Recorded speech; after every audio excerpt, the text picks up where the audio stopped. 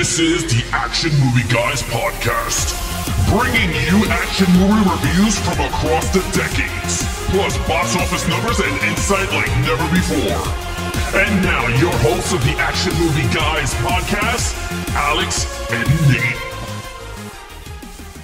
Welcome, everyone, to a brand new episode of the Action Movie Guys podcast, episode 199, The Predator from 2018. I'm your host, Alex Figueroa. My co-host is Nate from Netflix Reviews. All right, Nate, how long has it been since you've seen The Predator? You said it came out in 2018? Yeah. 2018. That's the last time I saw it. I only watched it once. I saw this at the theater. And then back when I collected steelbooks, I bought the 4K steelbook of it, never watched it again. Then I bought that 4-pack 4K, and I sold the steelbook, and then I watched it for this review, and that was it. So this is a second time watch. Yeah, man, for me, could it be? I think it's 2 or 3. I saw it in the theater. Okay. Me and my wife, she fell asleep. I was horrified from what I saw. And then I brought the 4-pack. I watched the 4-pack. And then the third time would be this time for this review. So you've seen it that's one the last more time. Yeah, one and last time. You're more of an expert than me. Oh, pretty much. All right, so with that said, let's see what the critics and the audience have to say about The Predator from 2018. Nate. Well, it's going to be an easy one because they have the same exact score. There's no difference. Critics and audience, the rare, if you've been listening to all these episodes, this is pretty rare, but even scores, 33%, right across the board. Critics 33, audience 33. That means 1 out of every 3 persons like this movie. It's not. It sounds like it's not that bad, but it is bad when you think of like 1,000 people. Then it's not that many. It's only like 330. So it's not that many. But yeah, 33 and 33. So equal right across the board. I'm shocked. I thought it would be like 14. Oh, you thought it was going to be lower. I thought it was going to be super lower. But 33, look, I'm not surprised. Fans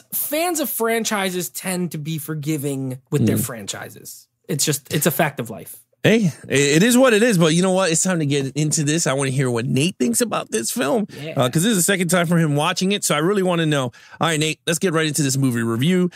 First segment up, we got the main lead character here, okay? So what do you think? That one guy, yeah. So you guys, I just said what I said about fans, but if you've been listening to the last 3 weeks, I have already admitted that I am not a diehard Predator. Like, I like the first movie a lot, and like that's it. I don't like Alien vs. Predator. I'm not a diehard Predator fan. So I'm going to bring you real honest. I mean, not that Alex won't. He will too. He's very honest. But I'm coming from a fan perspective of the Predator. This lead character is not that good. I gave him a 2. I gave him a 2. Well, the only reason I gave him a 2 is because he's pretty good. Like, okay, he's a military guy. He's good with the action and stuff like that. So I give him a 2. He's not, but he's like a terrible dad, pretty much. He's a terrible husband, like the lady says. She's like, he's a lot of things. He may be a terrible husband, but he's a good soldier. All right, so that's all he is. He's a good soldier. They pretty much tell you right there. That's his whole identity is good soldier. So Boyd Holbrook is the actor. He's an okay actor. Like, he's been in things I like. He was okay in Logan. He had like a metal arm or whatever. I don't know why, but he was cool in Logan. He's been in a few things that I like him. The performance is not like bad. He fits the role, but the character is not very interesting. He's got a son and a wife that he's kind of estranged from. He gets involved with a Predator crash lands. I mean, this is more storyline, but still. Predator crash lands. He gets involved, and then he wants to kill it. Like, he's just like obsessed with killing the Predator, pretty much. The whole movie. That's his only tie to it. It's not like Arnold's Predator, where Predator attacks his group. He kind of, like, he kills one of his friends, or his 2 friends or whatever, but he's like hell bent on revenge. Like, Arnold's like, I'm trying to survive, and this guy wants to like hunt the thing down and kill it. It's kind of weird. I'll be like, yo, get that thing away from me. I don't want to be nowhere near it.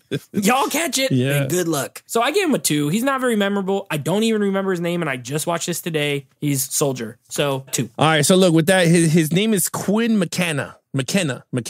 Okay. Quinn McKenna. Yeah, Quinn McKenna. Very whack. I gave him a 1. He is not interesting. His character wasn't written right. I felt like that was a rushed character into the franchise like The Predator. Like, we can say whatever we want about Danny Glover's character, but at least he had a purpose in part 2. And I know you didn't like Danny Glover's character because he was just a cop. He was cop. Yeah, he was cop. But you know what? He had a purpose.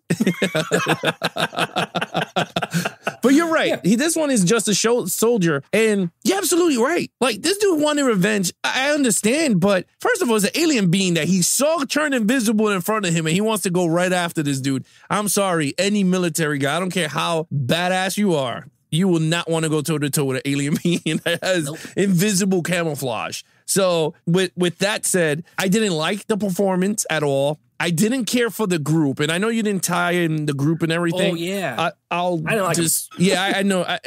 The group did not work for me, especially for the Predator movie. I was very shocked and surprised that they decided to make a comedy-based group. Like, you had a guy that had And I like the cast, like Thomas Jane, Keegan-Michael Key. I can't think of the black guy's name right now, but he's a good actor. He was in Moonlight. Like, they got good actors. Theon Greyjoy. They're annoying. He had Tourette's. I'm like, what is this? Yeah, I did not like the Tourette's dude. And I know he was the Punisher. We all know what he did. He's a cool actor. He's a great actor. Yeah, great actor. The Tourette's shit did not work with me. The comedian dude, whatever his name. Keegan-Michael Key, yeah. I'm not. A movie like this, Predator, did not need comedy relief. I keep telling people that. Does not need it. And they gave it to us. It did not work. His son, we'll talk about that during the storyline, because that bothered me a lot watching the damn movie. Oh, yeah. Overall, you're absolutely right. Not memorable characters. Like, I could give two shits about this character. Olivia and Munn, I didn't. She's a scientist. scientist. Give me a break. Yeah, a hot scientist. But yeah, she's gorgeous. But I mean, just give me a break.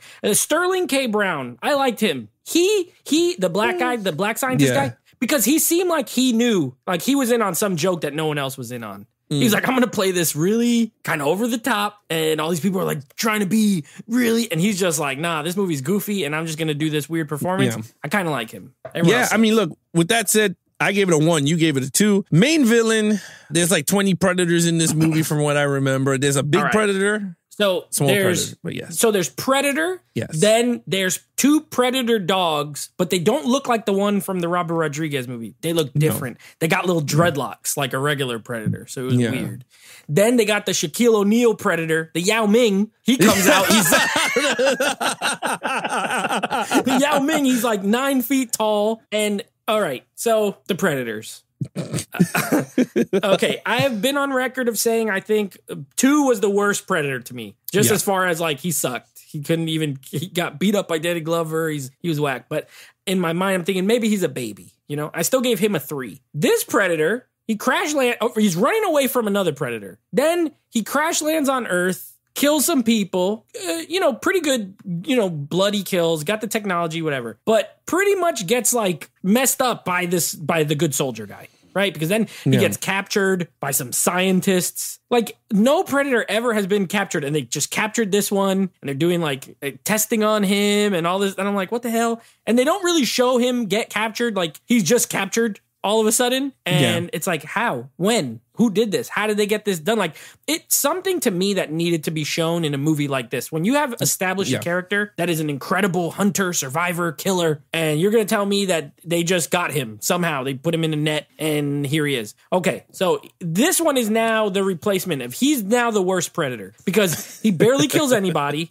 right? Yeah. Then, when Yao Ming Predator shows up, he slams him into the car. He punches him in the face so hard that he dies, and then he rips his head off. He's the worst Predator. So I give that Predator a 1. He's no good. He looks cool, but he's no good. All right. Plus, he lets people live. Like, he lets Olivia Munn live for no reason. He just walks past her. Like, he didn't have a good enough body count. He did kill some scientists in the lab. That was kind of cool, but whatever. 1. Now, Yao Ming Predator. All CGI. He's fully CGI. He's not practical. He's not a man in a suit. He is a computer-generated image. Is he cool? Yeah, okay. Predator, I've already said, I think he's a great, like, monster character. So he's not cool, but it sucks that it's CGI in a series that has had all, like, guys in suits every single movie. Even the last one was like, besides the dogs were CGI, but like the predators were guys in suits. And this one is full CGI. So he moves a little weird. Like, he doesn't look natural when he's jumping and all this stuff.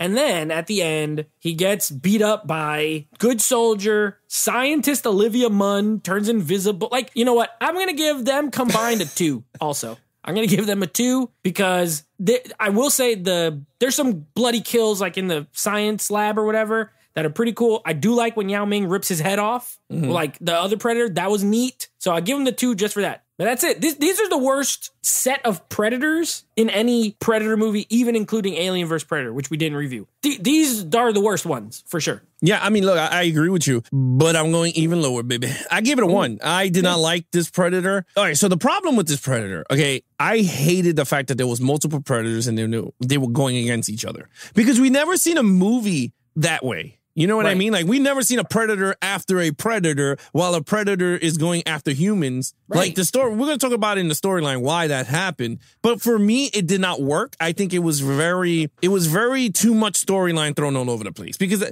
I mean, I remember watching this in the theater going, why was there another Predator hunting down a Predator? Like, while he's attacking the humans? Like, it was just way too much going on. And you're right, the Yao Ming guy, now, he's a hybrid human mixed with predator blood. I thought that was once Olivia Munn started to break down that DNA structure, and she said, this is got to be one of the dumbass plot lines known to me. His DNA was mixed with Yao Ming, clearly. Yeah, well, Yao Ming, 9 feet tall. Yeah, they must have killed him in the movie. Yeah, for sure. He doesn't exist in this world. He doesn't exist. They took his blood and made a Yao Ming Predator. Yeah, I don't like it. I felt like he was super strong. If you would have gave me him as the actual villain, this would have been super high, because I was like, it would have been unique. It would have been a 10-foot Predator against these dudes. I would have been like, yeah, that's actually really cool. Like a big Predator, like invisible and all that. But it didn't work. It didn't do that. You had that original one, which I was like, I don't know. I just felt like, and he lost his gadgets. Like, what Predator loses his gadgets in the beginning of the movie? He let the soldier mail all his gadgets to his house.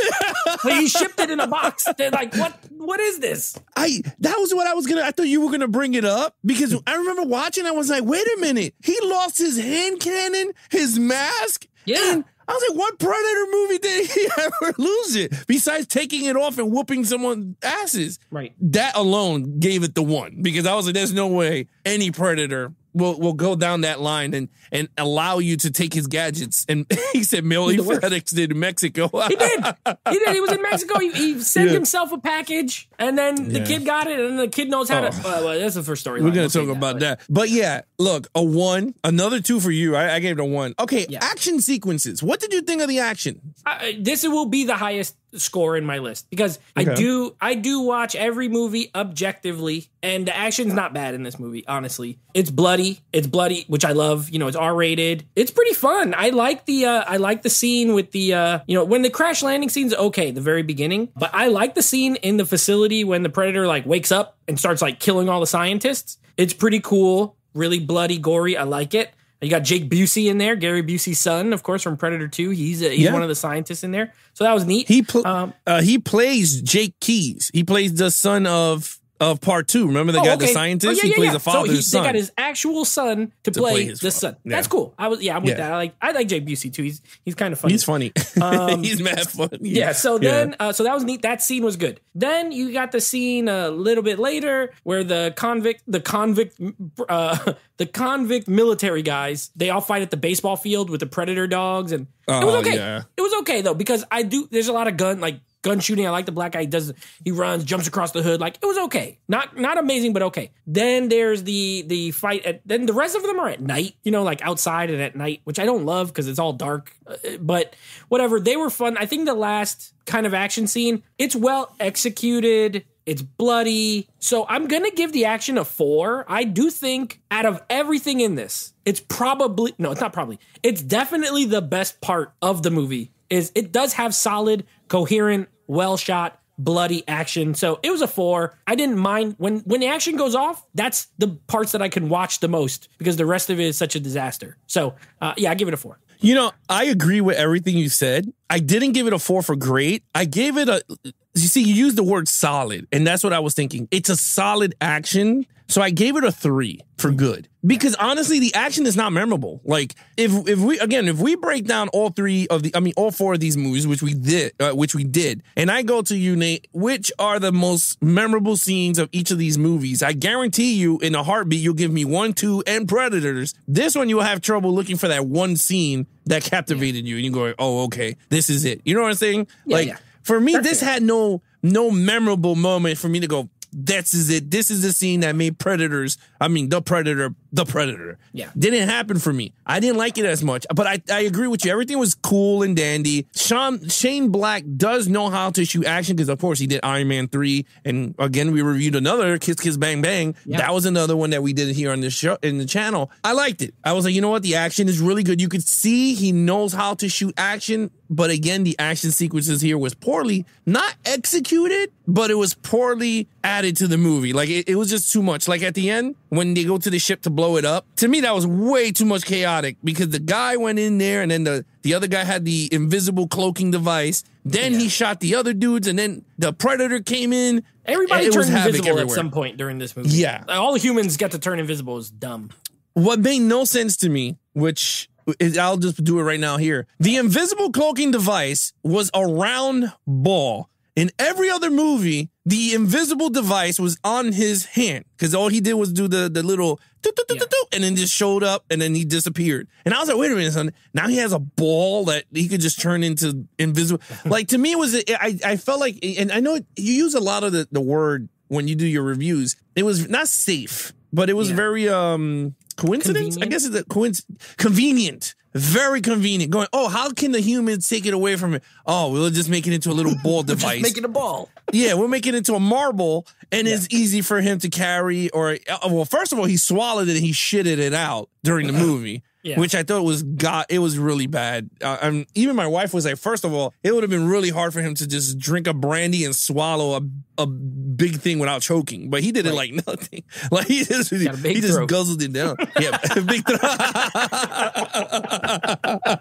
That's his nickname, Big Throat. Big Throat. You know? Yeah, Big Throat McKenna. Yeah, that's right. No, but look, I understand it. Look, it is what it is. Poor choices in a lot of the decisions here. Even when they went on top of the machine and the cloaking had to come and then it cut the dude in half, I was just like, and then the dude willingly threw his ass into the engine. Yeah. Not the gun. Yeah. He didn't throw the gun into the engine. He decided to go, all right, dude, peace. Whoa. He literally willingly threw himself into an engine. And I was just like, yeah, that's too coincidence. It is way too much. Like, I was just and then the Predator, like, he knows the thing has cloaking too, and he's like touching the ship and his arm gets chopped off. It comes like, and then he gets mad at them, like, it's like, this is so, that's kind of silly. It's just a lot of silliness. So anyway, I gave it a 3. I think it was good. You gave it a 4. Okay, storyline. A 1. A 1. If this is, I remember when I saw this, like, we walked out the theater and I was like, that wasn't that bad. You know what I mean? Like, it was whatever. Now, this was written at the time, and you'll have more to say about it than I do, but this movie was written at the time where these movies and shows kept doing this thing where they would have these, like, autistic characters or characters with Asperger's or whatever, and they're all, like, super geniuses, and, like, and I get it. There are such things of, like, sometimes, like, a movie like Rain Man, which was in the 80s, right? Like, they do have, some of them have, like, these memories that they could remember everything, but this kid, okay, Jacob Tremblay, who's a great actor. He's a great actor, the kid. Nothing wrong with him. He's a kid. I'm not going to sit here and bash him, but he didn't write this movie. And the way it's written, it's like, give me what is this? Like, he opens this thing and he just understands the Predator language and he knows how to read it and write it and figure out how to use all this machinery. And then when kids yell at him, he's sitting in the floor, rocking in the corner, making noises, you know, like hitting himself in the head. I'm like, you know, I don't like that. They did something similar in the Power Rangers movie where one of the characters was autistic, and it's like the Blue Ranger. Yeah, and it's like I don't like them using that as a. It's okay to make a movie with autistic character because that it's real life. You know what I mean? But I don't like when they were going through this phase of, you know what? Let's try and make it where autism is not. It's not that bad, and they're actually like incredible genius level things. I think it's a bad plot device personally. And I don't have any in my family, you know, like autistic or anything, but I would be like offended if I did. I'd be like, what is this? Like, this is horrible. That's number 1. Number 2, just everything we've said so far. If you didn't get that this plot is nonsense, then I don't know what to tell you.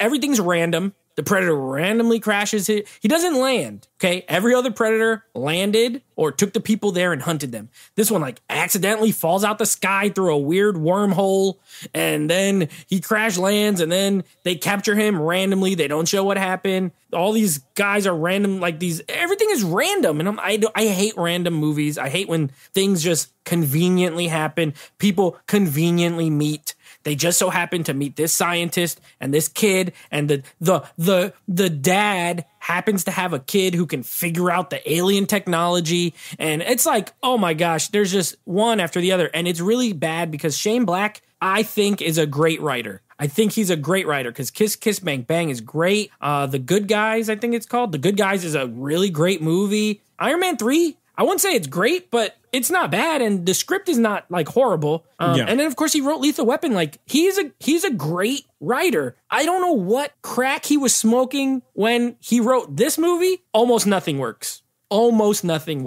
So it's kind of a disaster, and I give it a 1. Yeah, look, I mean, again, the action is always going to be the highest part. In this, for this movie, was going to be high. The storyline is a 1. I continuing it with the 1. Everything you said was absolutely right. I'm just going to touch on this quick. But when I saw, the minute I saw, when we were in the theater, me and my wife, and we saw the kid, when the alarm went off and I saw the kid hold his ear, I was like, please don't add this into the movie. Because this movie, The Predator, was not a movie to add these type of situations. Actually, this type of flaw in a character. That's what I'm trying to say. It did not work for me because he's not the main character that's going to fight the Predator. I mean, he became the main character once he figured out how to use it, and the Predator went to his house, and now he figured out that this guy is a super genius, and they want to take his blood and mix it with the damn Predator when they figured out he was this type of genius. So I was really mad. I wanted to leave the theater, but I was just like, let me just finish this movie to see where it goes. And I was not happy with this. I was not happy with Power Rangers at all when I saw it, because I felt like everything you said was absolutely right. Hollywood is exploiting the autism, knowing, okay, if we put an autism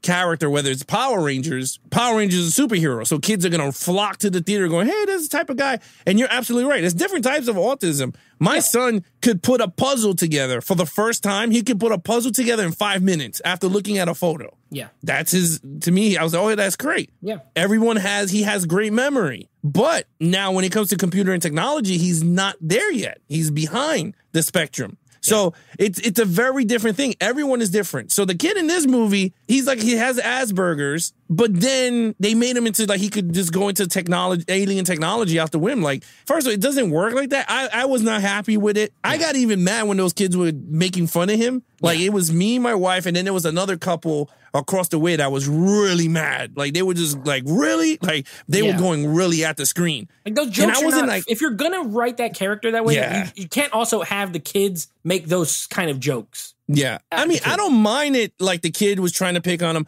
I didn't mind it. They slapped all the chess pieces on the floor. Is one thing. Yeah. Right. Which I was like, that's okay. But then it was just like, oh, look what we got here. We got an ass. I forgot what he called it. And I was just like, it didn't land with me. I was very shocked that they went down this road, but they did do it. I didn't like it. That was the main focal point of the movie. Did not work for me. Now, the Predators, the reason why he was there, he was a freaking alien smuggler bringing technology for the humans. And then they had another Predator hunting them down, a bounty hunter. Yeah. I was lost. I was like, wait a minute. So now we have smuggler predators, bounty hunter predators, bringing technology for the humans so they could protect themselves from the bounty hunters coming on Earth to take their DNA and then mixing it with the humans. I did not like that. I thought that was a very weak, lazy idea just to make money off a property that's famous. And I'm going to be honest, I'm going to say this right now because this is the last one in terms of us watching The Predator. I hope they never make another movie again.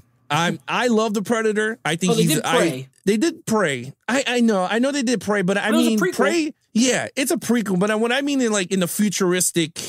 Like a modern. I mean, I give Prey its props, but honestly, I'm pretty much done with The Predator.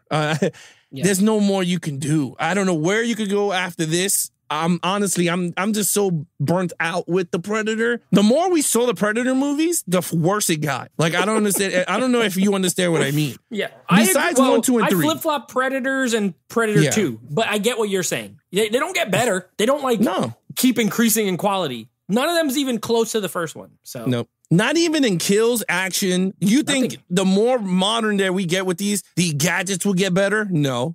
The kills get better. They're all replicating everything from 1 and 2 in every movie. So for me, I just felt like it's just, they're not being innovative with these storylines. So anyway, with that, I gave it a 1. What is your overall in total? So my overall, it's a 2. It's a 2. And that's because, like I said, I thought the action was a little better than you did. I gave the villain and the lead a 2. Yeah, the humor didn't really work. The story's horrible, but I just found myself while watching it, I was like able to get through it decently. I thought the action was fun, but it's a 2. And, 2 out of 5 sounds better, but it's like maybe a 3.5 out of 10 for me. But since I don't really like to do too much halves or 0.75s, so I'm just gonna round to a 2. But this is definitely the worst Predator movie.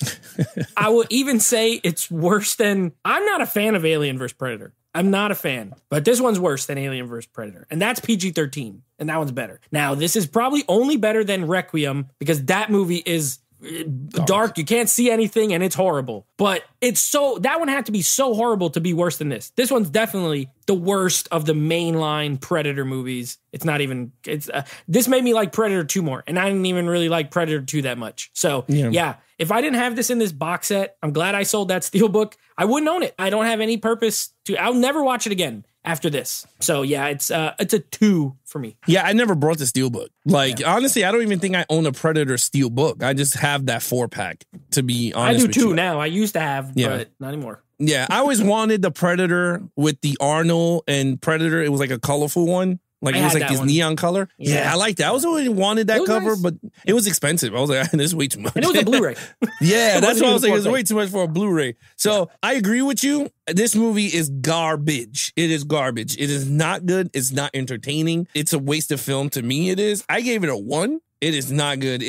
It's another 1 on the board. It hurts me because again, it's one of my favorite characters. Just to give it a 1, it's really bad. I agree with you on this though. I enjoy Alien vs. Predator unrated. I think it's a very good storyline. A little poor executed here and there, but the action in it is subpar until they do the Universal ride at the end when they're together and they're riding up the damn thing. Did not work for me.